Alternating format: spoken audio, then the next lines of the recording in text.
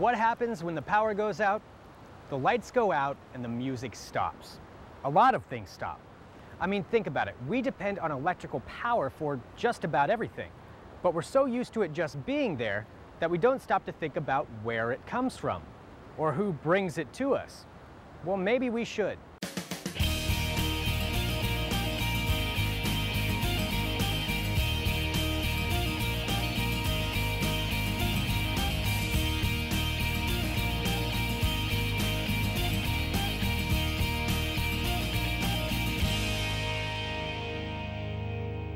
So where does our power come from? The ground, the air, solar energy mostly. It's kind of like an invisible force. It doesn't just come out of the air. No, our power doesn't just come out of the air or out of the ground. Here in the Northwest, a lot of it is generated by hydro dams like this one, but it also comes from coal plants, gas, biomass, and wind farms. And it's delivered to us by the men and women who operate these dams, the linemen who build the transmission and distribution lines, the mechanics, the electricians and operators in the substations, the technicians at the wind farms, and a lot of other professionals we may not even think about, like marketers, estimators, office workers, and customer service reps. And with the formation of Homeland Security at the national level, security guards at dams, substations, and power lines now play an important role. They not only provide security, but notify the appropriate authorities if something isn't working properly. These are the men and women who make up the electrical utilities industry. And you know what? It's an industry you might want to take a good look at. This is the control room for Mayfield Dam. We supply power for the city of Tacoma. Without us, the city of Tacoma wouldn't have any lights. The utility worker does very many different things in even one day. I enjoy climbing. If you're afraid of heights, it's probably not your thing, but how you get up there on a 45-foot pole, and it's definitely a little different. The things about working a major outage or a major storm is the satisfaction of being able to get people back into power. I'll be stationed here for at least the next 30 years, I hope, and I look forward to seeing this project producing some excellent energy for Puget Sound Energy, renewable energy. You know, if you talk to people in this industry, they'll tell you that these are really good jobs. Okay, but what makes them such good jobs? Entry-level positions in the utility and energy industry. Starting wage ranges from $15 to $30 an hour. They're at home, they're here, and they're jobs that aren't going to go away. Well, I guess for me it's a chance to have a good, well-paying job and still be, out in the country where I grew up. You know, as a career, it's a good place to be because you have the security of knowing that power is going to be needed. I think this is a good career. It's fun, it's exciting, there's lots of challenges, there's lots of new technology we get to play with, something new every day. Marcy Putnam is business representative for the IBEW.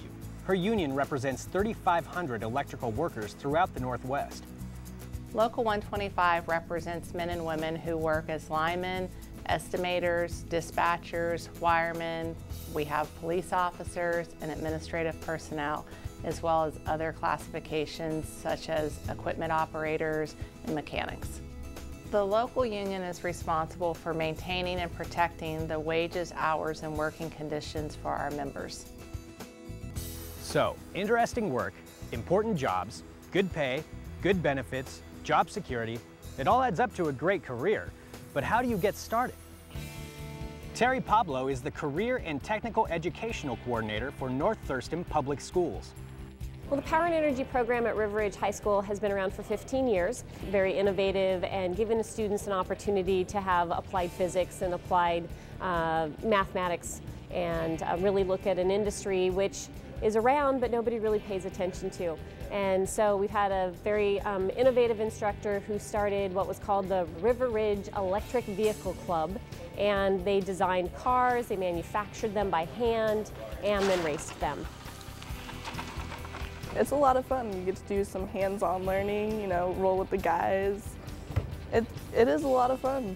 I'm hoping to get into an apprenticeship after high school and go that route. Look at your interests, but at the same time, get involved. Do some kind of activity that's outside of the classroom. Find your passion and go try something, go do it. Centralia College in Centralia, Washington.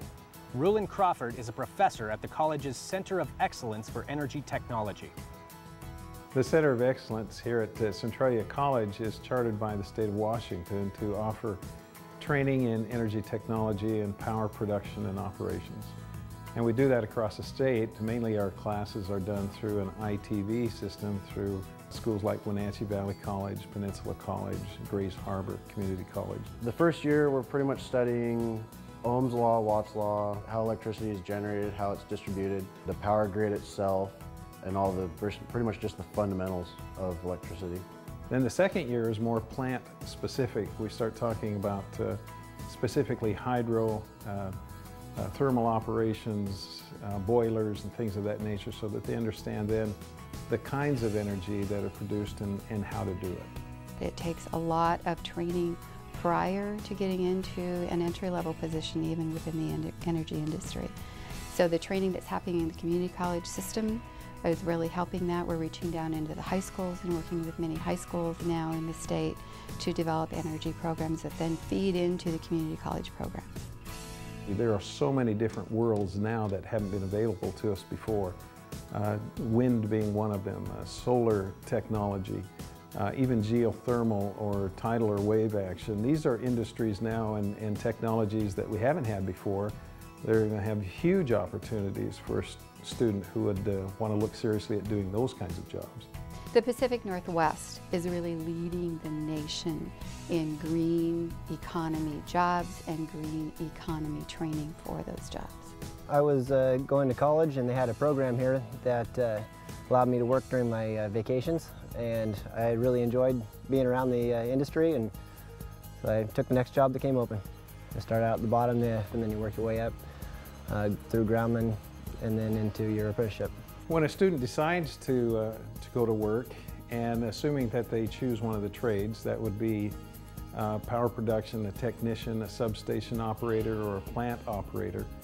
Typically those are involved with the unions. They'll go into an apprenticeship program. The apprenticeship program can be either 2 or 3 years, depending on what particular the company they choose. And then they'll do that program for 2 or 3 years and then become a journeyman, which then allows them to work on their own, basically. In our environment, in the electric utility industry, there's going to be vast opportunities coming forward. There's still going to be a need for mechanics in coal plants. There's a need for linemen to build transmission lines. There have to be hydro operators. There's wind technicians. There are interests for whether you want to work outside, if you want to work on computers, whatever your interest is, there's probably a job for you in the electric utility industry. So there are a lot of different opportunities out there for all kinds of careers in energy, and a lot of ways to get there. High school courses, college programs, apprenticeships where you earn while you learn, you name it. And a lot of new careers are out there in new technologies like wind, solar, and biomass. And these jobs aren't going away. As long as we need power, we're going to need the people who bring it to us. And hey, that could be you.